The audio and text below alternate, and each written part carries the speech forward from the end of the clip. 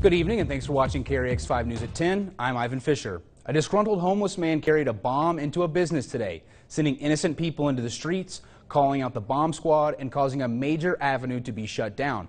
And now our Rob Hagan was first on the scene and stands by live in studio with more. So Rob, exactly what took place today? That's right, Ivan. KREX was on the scene at North Avenue and 16th Street late this afternoon when the bomb squad was called out as a beautiful Sunday afternoon is disrupted.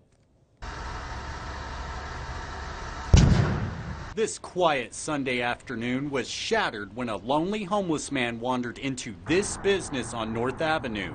Police say he dropped a bomb and set off a furious chain of reactions. Right now what we've got is a good perimeter set up, and what our officers are responsible for doing is making sure that people can use convenient alternate routes if they're in a vehicle, also making sure to clear out any residential areas that might be in the area that could be threatened. The Grand Junction Police Department responded quickly and the bomb squad was called in and the bomb was detonated.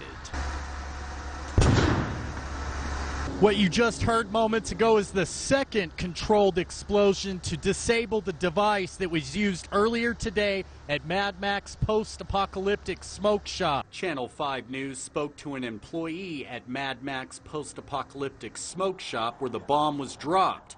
And while he did not want to appear on camera, he told our news team the homeless man walked into the store, told employees he was having a bad day, and was carrying a large backpack with what appeared to contain a pipe bomb. The employee also told 5 News the man started acting hysterically, began jumping up and down and dropped the bag, setting off the explosion.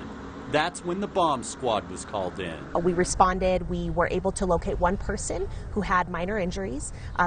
The building was immediately evacuated, and officers are responding now to determine what the item was, make sure that the building is structurally sound and that there's no danger to anyone in the immediate area.